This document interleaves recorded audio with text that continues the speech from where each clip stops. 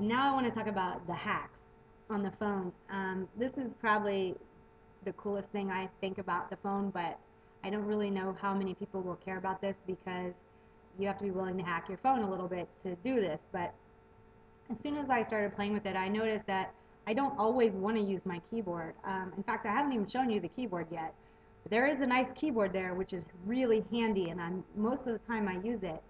Sometimes I don't want to use it, and I just want to use my phone like this. Well, right now you have to kind of hack into your phone to get this feature, but um, there's, when you're up here and you want to type your URL, you double tap here, and it pulls up an on-screen keyboard. And I also programmed this to have haptic feedback, which I love. I'm a big fan of that.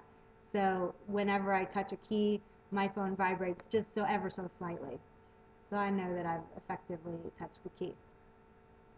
So I went ahead and implemented the keyboard hack, and the other hacks that I implemented on here are with messaging and my email, that I can actually turn it this way and view my messaging and my email. And then there's also an avatar thing that I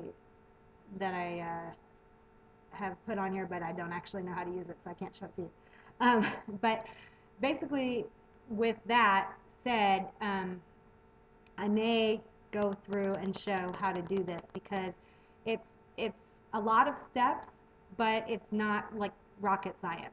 So you kind of just need someone to explain it to you and show it to you. Basically what it involves is downloading something onto your laptop or desktop computer, and when you plug your Palm in through the USB port, you can do some of this. You can do some installing of some of these things that allow you to basically make your phone work better for you, and then install a whole bunch of what they call homebrew applications, and those are applications that people have made that aren't like official, Palm sanctioned applications. So I'm a huge fan of this phone, and I would love to see everyone have one, and I hope to have some kind of really cool application built for it someday.